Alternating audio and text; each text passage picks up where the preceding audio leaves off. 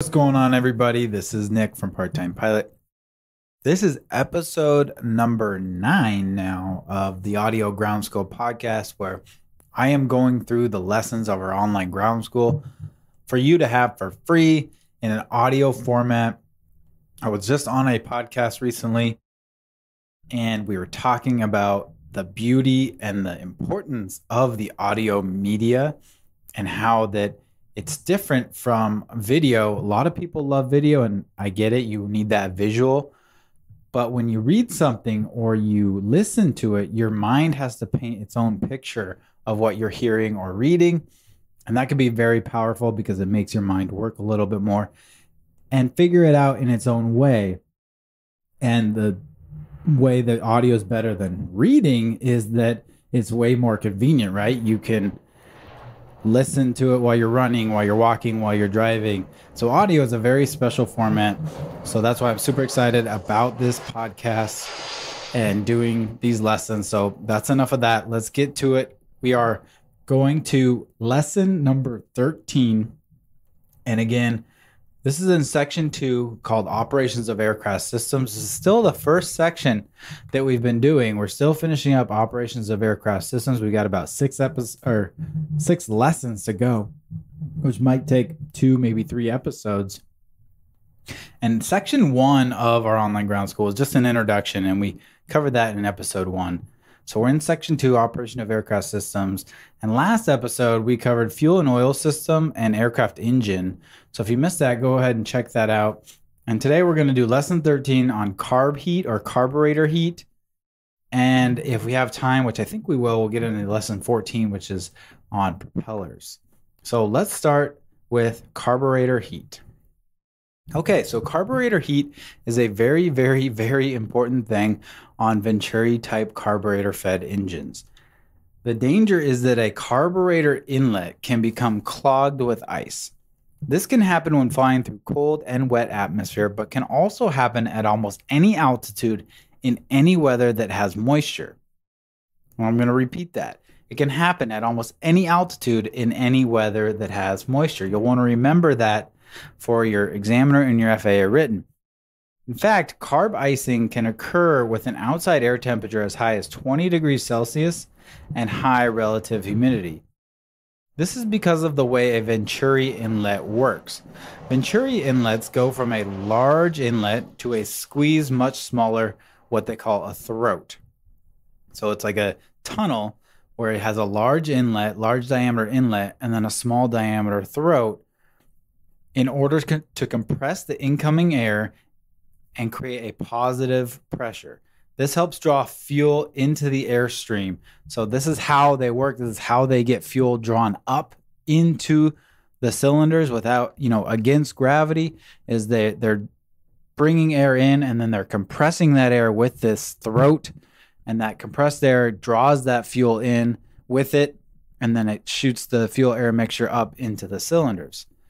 This increase in pressure causes any water molecules that are in the air. So if it's a humid day and there's water molecules in the air, the increased pressure causes it to freeze at a much higher temperature than we're used to. So water has a normal freezing point of about, 0 degrees C or 32 degrees F. But that changes. That gets much higher when you increase the pressure.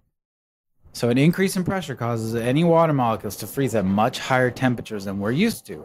So that what it means is we can be flying in as high as 20 degrees Celsius, and those water molecules in the air, if it's a high humidity day, can freeze once they go through the throat of the Venturi inlet.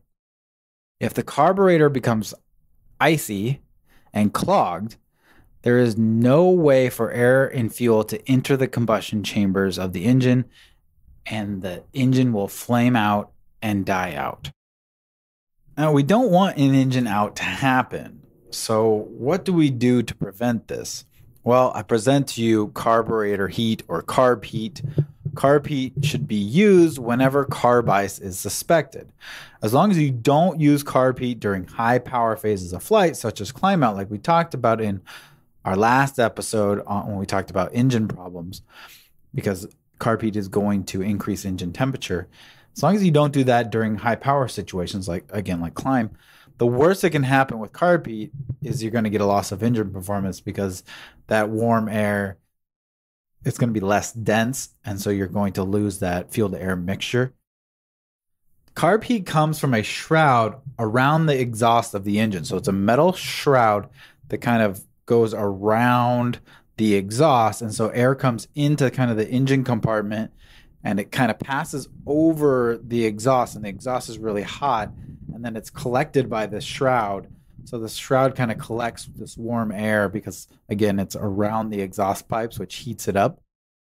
And when the carb heat is turned on, a valve opens and allows the air inside the shroud to be directed into the carburetor, so that now, instead of taking just kind of normal air, oncoming air that might be cold into the carburetor, it takes this warm air, again, from that shroud around the exhaust and makes a pathway so that that air is now the air that's going into the carburetor.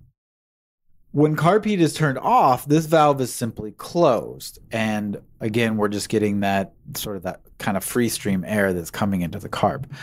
Carb heat can be turned on inside the cabin on the instrument panel. On a Cherokee Warrior, this lever is usually to the right of the mixture lever. Carb ice is most commonly seen in low power settings, moist atmosphere, and high altitudes. So I'm going to say that again because it's very important. Carb ice is most commonly seen in low power settings, moist atmosphere. Again, we talked, remember, when there's moisture in the atmosphere and you have that air coming in, that moist air coming in, and it goes through that Venturi tube, it's going to compress that air into a higher pressure, and that moisture can freeze from that higher pressure. It freezes at higher temperatures. And then high altitudes. Again, high altitudes is where it's usually colder. So again, you're going to get carb ice when you're up high, more likely. As engine power is reduced, airflow is restricted and ambient heat is lessened. So again, we talked about low power settings. That's the reason why. So that makes low power setting flight, such as descents, more prone to carb icing because, again, the airflow is restricted and the ambient heat is lessened. So you'll have just more, it'll just be colder air coming in. So you're more prone to carb icing at low power settings. Again, carb heat should be used whenever carb ice is suspected. I said that before, but I just want to repeat that. Carb heat should be used whenever carb ice is suspected. That might be something you see on the FAA written exam. If you see your engine RPM slowly decreasing, then your first thought should be carb ice. If you turn on your carb heat and see more of a drop in RPM before the RPM slowly starts to rise, then your suspicions of carb ice were correct. So you see a drop in RPM, slow drop in RPM, you turn on your carb heat, and if you see more of a drop in RPM before it then turns around, the RPM turns around, slowly starts to rise, then your suspicions of carb ice were correct. The carb heat, when turned on, causes, again, that warmer, less dense air to flow through the carb into the cylinders. This warmer, less dense air enriches the mixture because less dense, less air. So you have the fuel to air ratio, you have more fuel that enriches. That's what we call enriching the mixture. Again, because less air is entering the engine. But the fuel entering the engine remains the same.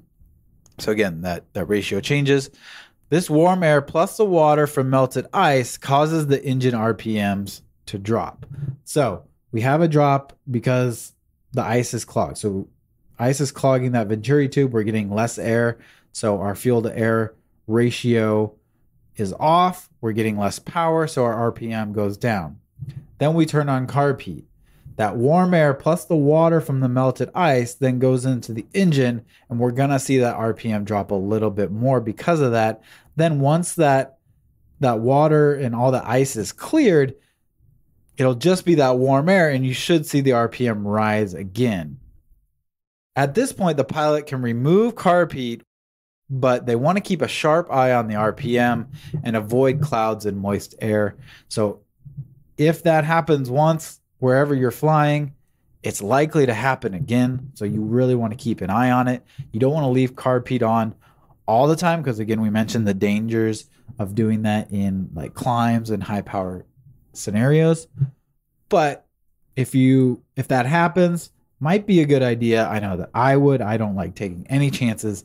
I would return to the airport. I would keep my carb heat on as often as I can, especially when I'm kind of coming in to my landing, which that's part of the landing checklist. And that, again, is one of the reasons why it's part of the landing checklist, because of those low power settings. You don't want to get iced up on landing.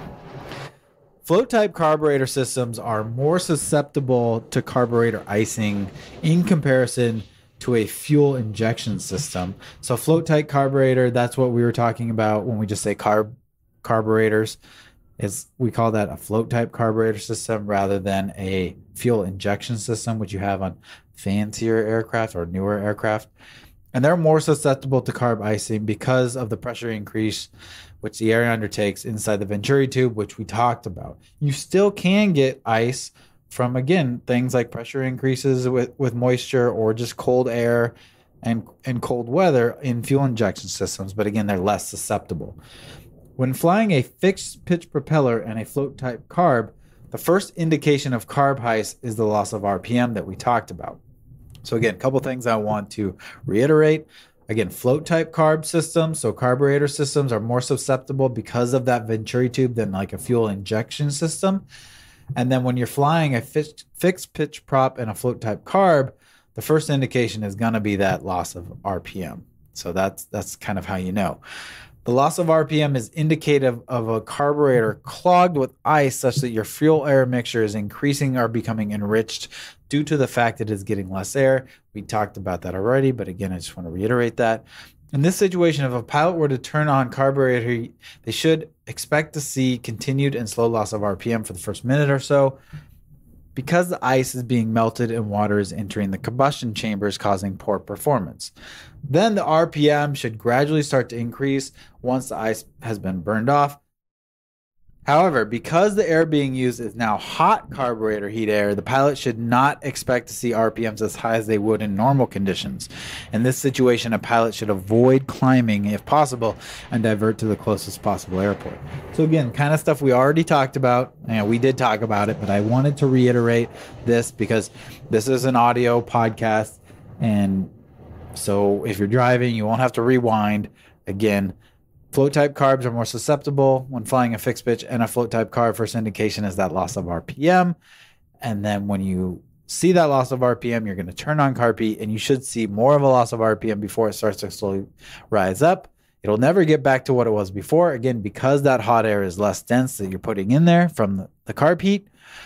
And then again, you should avoid, if you need to keep that on, which again, like I said, I would, you want to avoid climbing in high power situations and divert to the nearest closest airport. As mentioned previously, the use of carb heat during high power settings like climb can cause detonation in the engine cylinders due to a high temperature air entering the cylinder. Carb heat also decreases engine performance in any stage of flight because the hot air entering the cylinders now has lower density compared to cooler air. So you also lose performance. Again, we kind of already mentioned this, but I just want to reiterate it again. The lower air density increases or enriches the fuel-air ratio, more fuel per air molecule, which decreases the engine performance. That's pretty much like density altitude, right? So if we have a high density altitude, we know that that decreases engine performance. So this is the same thing. We're just pumping less dense air into our engine. So if you're in the online ground school, go back a lesson to lesson 12, the aircraft engine, and check out that video. We'll show you what a carb looks like on an actual aircraft engine and that shroud of the carb heat around the exhaust. And then in lesson 13 on carb heat, at the bottom of the lesson is a diagram, a schematic of a float type carburetor. So it shows you the air inlet, and then it shows you where the carb heat is. It shows you the different valves, like the throttle valve that has air and fuel going into the cylinders. It shows that venturi throat inlet where carb ice would build up. And then it shows you kind of the float valve when the fuel comes in through the strainer, all that stuff. So it's a hard one to explain over audio, so you're just going to have to go take a look at that. And as I said, if you are listening, you're not in the online ground school, you can actually go back to the last episode of the podcast. We put in the show notes a video of the aircraft engine, so that you can go check that out, and we'll show you what an actual carb looks like and what that shroud looks like, so you can go check that out. All right, so, and then also if you're in the online ground school, go ahead and take that quiz on the carb heat lesson. That's lesson 13. And let's continue on to lesson 14 now. Lesson 14 is going to be on the propeller. So let's pull that up and let's get started on propellers, tell you all about the different type of propellers you'll see as a student private pilot and what it is, what's important about each that you need to know. All right, so this is lesson 14 of section 2 on the propeller. In general aviation and most aircraft used by private pilots, there are usually two possible types of propellers that you'll find. One propeller is called a fixed pitch propeller, in that the blades of the propeller do not change their angle of pitch. So they're always the same angle. They're rigid. This is the most common type of propeller and the only propeller I've actually ever flown with. Fixed pitch propellers are great and simple, but are only optimized for one phase of flight, usually climb or cruise. You see, the angle the propeller blade makes with the relative wind changes how effective the propeller is at producing thrust. This angle is called the angle of attack for the propeller. Just like the angle of attack on a wing, the angle of attack on the propeller is just the angle between the relative wind and the propeller chord line. A propeller is essentially an airfoil that creates lift in the horizontal direction, thrust. The optimal angle for the propeller blade changes depending on what you want the aircraft to do. If you want it to climb best, cruise best, descend best, etc. This means that a fixed pitch propeller is best in only one phase of flight, while at the same time lacking performance in the other phases. The other type of propeller is called a constant speed or variable pitch prop, and it tries to solve the problem of an ever-changing optimal blade angle. Now, in the online ground school, you can take a look at this blade angle. So when we talk about the relative wind and the angle of attack of a wing, the relative wind is coming at our face as we're sitting in the cockpit, and it's clear that the angle of the wing is an angle off of that wind coming to our face. But the relative wind for a propeller is what the air the propeller is cutting through. So it's on the plane that the propeller is spinning. So you kind of have to move that plane. It's the same thing. Propellers are just airfoils, but they're spinning around the propeller plane rather than cutting through the air like a wing does. So let's see if I can come up with a better way to explain that. Again, if you're in the ground school, just go into the lesson and take a look at this picture. You can see it shows you the blade angle. It shows you the propeller angle of attack, which is the angle between the propeller and the propeller chord line and the relative wind of the propeller. And that also shows you the helix angle, which is the angle of the relative wind and the sort of vertical line, the vertical plane of your aircraft, which is perpendicular to your forward velocity and your thrust vector. So, and that's also called the rotational velocity plane. So you have the rotational velocity plane, you have the relative wind, and then you have the chord line. And those three lines make up the different angles that we talk about. So to explain what the propeller angle of attack is, imagine you're like a giant and you just rip the wings off of your aircraft. Again, the wings have these airfoils, and then you were to just, tie these wings to a nose cone, right? And then you spin this nose cone. So you're making a giant airplane for you, and you're using wings as your propeller blades. And then so you have one wing on one side of the nose cone and one wing on the other. And then when you spin that, those airfoil wings are going to cut through as they spin. They're cutting through air differently. They're doing it rotationally on that rotational plane rather than gliding through in the direction of your forward velocity, right? So the angle between where they're spinning and that relative wind is the propeller angle of attack. So you have those wings on the nose cone and they're spinning around, and the chord line of the wings, the angle it makes with the relative wind that it's spinning through. So again, not the relative wind that we have coming into our face when we're sitting in the cockpit, but on that rotational plane, the rotational velocity plane that we talk about. So again, a little tough one to kind of visualize, but go check that out if you're in the online ground school. And let's get back. So we talked about the fixed pitch prop. So a variable pitch prop tries to change this problem of the ever-changing optimal blade angle. Again, because that propeller angle of attack, it's better to have a different angle of attack depending on what phase of flight you're in. Each blade on a constant speed propeller is able to rotate and change its blade angle. So again, constant speed propeller is also called a variable pitch propeller. And each one is able to rotate and change its blade angle.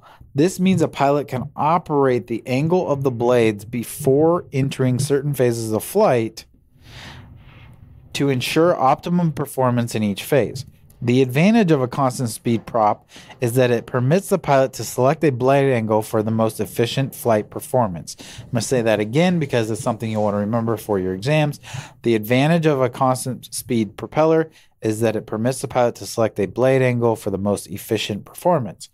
When you change the pitch of the blades, you are effectively allowing it to reach higher RPMs in times when it usually cannot, and lower RPMs in times when it usually cannot. For example, if the aircraft is pitched up such that it increases the angle of the blades with the relative air, this will cause more stress on the blades because they are cutting through more air with a duller blade. The blade is at a duller angle and you're cutting through that air rather than slicing through it. This added stress makes it harder for the propeller to spin through the air, and it decreases the RPM while increasing stress on the propeller shaft and the engine. It also causes the engine to work harder, like I just mentioned, and the engine manifold cylinder pressures to increase. Again, more stress on the engine. If you are able to change the pitch of your propeller blades such that you are slicing through the air more with less stress on the blades and not reducing your RPM, then you can avoid this high manifold pressure situation, which is good since high manifold pressures can lead to engine issues. This is why a precaution for operating engines equipped with a constant speed propeller is to avoid high manifold pressure settings with low RPM. So I want to say that again. A precaution for operating engines equipped with a constant speed propeller is to avoid high manifold pressure settings with low RPM. To do this, to avoid overpressurizing the cylinders of your aircraft with a constant speed propeller, a pilot should always change the propeller setting for higher RPM before increasing throttle, and always reduce the throttle before changing the propeller setting for lower RPM. So I'm going to say that again. To avoid overpressurizing the cylinders of your aircraft with a constant speed propeller, a pilot should always change the propeller setting for the higher RPM before increasing throttle, and always reduce the throttle before changing the propeller setting for low RPM.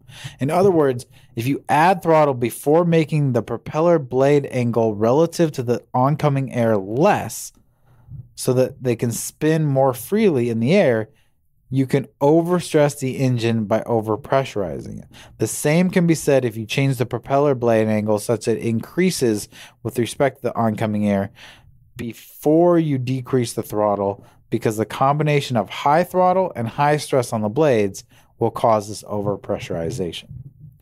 All right, so that has been, again, the difference between a fixed pitch prop and a variable pitch prop. And then we talked about the operation of a variable pitch prop and the things you want to remember, again, for your FAA exam, and the things you want to remember to avoid the dangerous situations of high manifold pressure. So if you're in the online ground school, go ahead and take that quiz, take a look at the diagram look through, reread through the lesson and try and jot down the bold points in the lesson, take that quiz, and then we can move on from here. And that takes us to the next lesson of section 2, which is lesson 15 on antennas. This is another quick lesson, so we might even be able to get through this one and get to lesson 16 on ELTs. We'll see. So let's get to the antennas. Another important set of instruments a pilot must understand is the avionics. The avionics you use inside the cockpit. Most of those have an antenna to pick up the signals outside the aircraft so that they can work. So during your pre-flight inspection, you want to check to make sure they're not damaged, they're not missing, because it's very critical for these instruments inside your cockpit to work. They need to have their antennas, and their antennas need to be working correctly. So the first set of antennas you want to check for are your COM 1 and 2 antennas. These are your communication radio antennas, or just your radios that you use to talk to ATC, flight service stations, ground control, and all that. So you're going to have 2 radios, and you're going to have an antenna for each radio. So we call those COM 1 and 2. On a Cherokee Warrior and a Cessna 152, 172, these are found on the top of the fuselage, pointing back at a slight angle. There should be 1 for each communication radio in the aircraft cabin. So again, that's why we look for 2. The next antennas we want to talk about, the VOR antennas.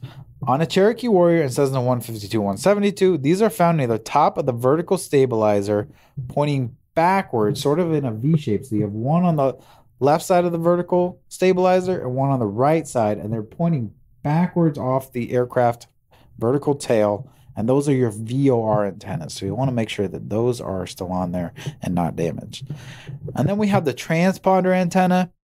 On a Cherokee Warrior and most other aircraft, the transponder is usually found below the fuselage in the middle right around the pilot seat, and is sometimes covered by a small bubble or like a fin, something aerodynamic to protect it and make it, again, more aerodynamic. The actual location of these antennas may differ from the descriptions I just mentioned for your training aircraft. So be sure to ask your flight instructor to verify what each antenna is for your aircraft. And if there are more antennas that I mentioned, like I said, these are just the bare minimum. You want to know what those do. Every single thing on your aircraft, you want to know what it does and what it's for, so that you can know if it's damaged, if it's acting up, then right, what you need to do for that and how you can correct for that and all that. All right, so that's it on antennas. Let's just keep chugging right along to lesson 16 on the ELT. So again, we're in section 2 and we're getting close to the end. It has 17 lessons. So lesson 16 is on the ELT, and that stands for Emergency Locator Transmitter, or emergency transmitters, and they're carried aboard most general aviation aircraft. ELTs are designed to transmit a distress signal in the event of an aircraft accident. The signals are broadcast on frequencies 121.5, 243.0, and even 406.0 for the newer ELTs. And this is megahertz frequencies. So those are all megahertz, just like the frequencies that you would use for your radio. Those are the ones that the ELT use as a standard. The antenna for ELTs are usually found on top of the fuselage and resemble a stick with a ball on its end. So I didn't mention this in the antenna, which maybe I should have. I didn't mention the ELT antenna in the antenna lesson because I knew we would get to it now. But there's also an antenna for ELTs, and they're usually found on the top of the fuselage, usually towards the back of the aircraft, because the ELT is usually stored somewhere near the baggage compartment. But again, it could change on your aircraft, so make sure you know where it's at on your aircraft and which antenna is the ELT. And it resembles a stick with a ball on its end, usually. And on Cherokee Warrior or Cessna 152, 172, this antenna is a single antenna, usually found after the 2 COM antennas on top of the fuselage. So usually behind those, more aft of those. And if you're on the online ground school, we have a picture of it, so you can take a look at, kind of see what that looks like. ELTs are designed to be triggered to broadcast after an impact. They may also be activated manually using an ELT switch in the cockpit. Some pilot checklists have steps to ensure the ELT has not been activated after each flight. I suggest performing this if a particularly hard landing was made. In order to check whether or not your ELT has activated, you can monitor 121.5 or 243.0 before engine shutdown. ELTs operate with their own batteries, which may or may not be rechargeable depending on the ELT. An ELT battery is required to be replaced or recharged either when the transmitter has been used for more than one cumulative hour or when 50% of the battery's useful life has expired. The half-life date of the battery will be determined by the manufacturer, and pilots can find it located on the ELT casing itself or in the aircraft's logbook. Now, this is a requirement for your ELT, which we'll get to when we talk about inspections and required equipment, but it's good to know and talk about now that those sort of things are things you'll have to check for in the logbook and make sure your ELT is up to date on those things. All right, so that has been ELTs. There is a quiz for this lesson. So if you're in the online ground school, go take that quiz. And we're going to keep chugging along. We're making real good progress. We got a couple short lessons here towards the end of this section. And our last lesson is lesson 17, and that's landing gear. And this is going to finish Section 2, Operation of Aircraft Systems. So again, this is our last one, lesson 17 of Section 2 on landing gear. Let's get to it. Let's finish this baby off. All right, so most small aircraft will have fixed gear, meaning that they are always down and there are no servos to retract them. This causes more drag, but the aircraft manufacturer has traded the drag for the added weight of the servos and power required to raise and lower the landing gear. It is obviously important to know whether your landing gear is fixed or not. Most trainer aircraft like Cessna 152, 172, or the Cherokee Warriors have fixed gear, and they do not retract up into the aircraft. And it's also important to know the wheel arrangement, whether it's a tricycle gear or a tail dragger, again, because your certificate is going to change whether it's a tail dragger or tricycle gear. And if you train in one, you're going to have to be proficient and train in the other as well. They're kind of different ratings. You can get add-ons for a tail dragger, which we'll get to. We'll get to a little bit of that a little later when we talk about other certificates and stuff. You also want to know the strut type and the abilities of the nose wheel steering if it has it. A Cherokee Warrior is a tricycle gear. So Cherokee Warrior and the Cessna 152, 172 is what we call a tricycle gear. And it has two main wheels and a nose. The two main wheels are under the wing, and then the nose wheel is below the nose. The struts are damped by oil and nitrogen.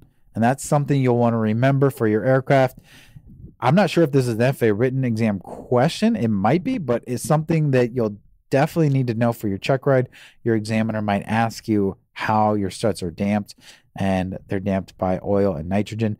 And the nose wheel is steerable, usually for a Cherokee Warrior, 30 degrees in each direction. That means the nose wheel, when you use the rudder pedals and you're taxiing to steer, the nose gear can go 30 degrees to the right or 30 degrees to the left to help you steer during taxi. Another important thing to know is the pressure required for the wheels. For a Warrior, the mains require 24 psi and the nose requires 30 psi. This is important for the scenario where you're performing your pre-flight checklist and you notice one of the wheels are low and require air. This actually happened to me a lot. They can fluctuate, especially if you have an aircraft that's being used a lot by a lot of students and you have temperature fluctuations, and thus the density and pressure of the air is going to change with those temperature fluctuations, and you'll get these kind of wheels to look deflated sometimes. So it's important to know what those requirements are. So when you do your pre-flight check, especially with your check ride, you want to know what those are and sound smart and have the right pressure in your tires, because tires are a little bit important when you're coming in for landing. At most airports, you'll be able to call a fuel truck that has compressed air to fill your tanks. When they get there, it's important to know what the value of pressure is for each of your wheels so that you can kind of oversee what they're doing.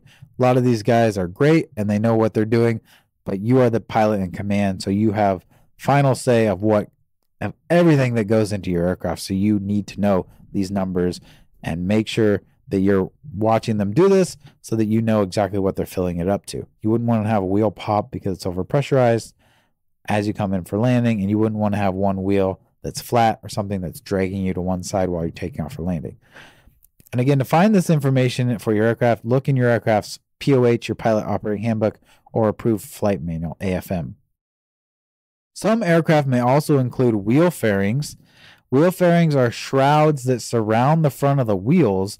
So it's just like skin of the aircraft that they've put and made sort of a shroud around the front of the wheels of the landing gear on landing gear that does not retract, with the goal of reducing the drag made by the landing gear. So when you just have these struts down with these wheels, they create a lot of drag. So if they kind of make these shapes of aircraft skin that aren't too heavy to kind of make these wheels and struts aerodynamic, they're going to decrease the drag a little bit, and it'll improve the performance of your aircraft, the fuel performance and climb performance and all that of your aircraft, because you have less drag.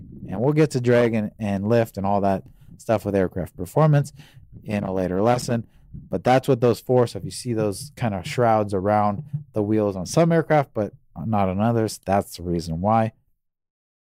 Okay, so that has been landing gear. That's lesson 17. There is no quiz for this one. There's usually not a lot of questions, or there's actually usually no questions on the FAA written, but there are questions you'll probably get from your examiner during your pre-flight check. So it is good to know this stuff for your check ride and for being a safe, competent pilot.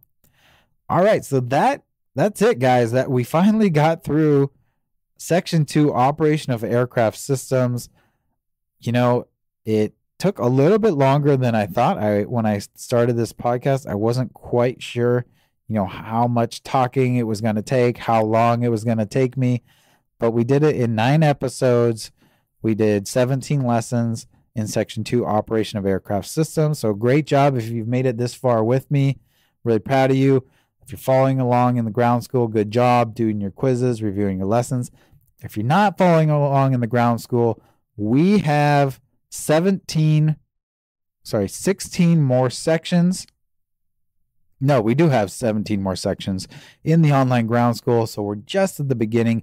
You still have a chance to follow along. And I believe that will give you the best chance to pass your exams, both your written and your check ride.